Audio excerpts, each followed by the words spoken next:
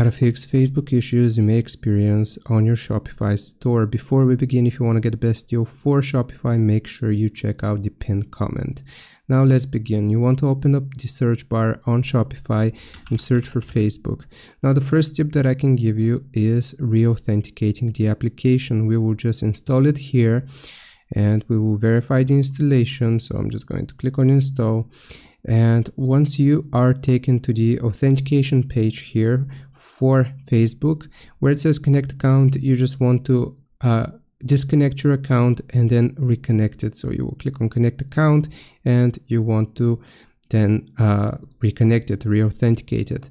Now if that doesn't work, another thing that you can do is click on the three dots for your browser in the top right and then go into settings.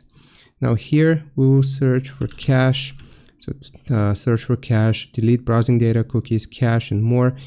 Click on this option, make sure all of this is checked, make sure you know your passwords as well, and you want to go all time and delete the data, and this should fix the issue. Then you can try reconnecting your Facebook to Shopify.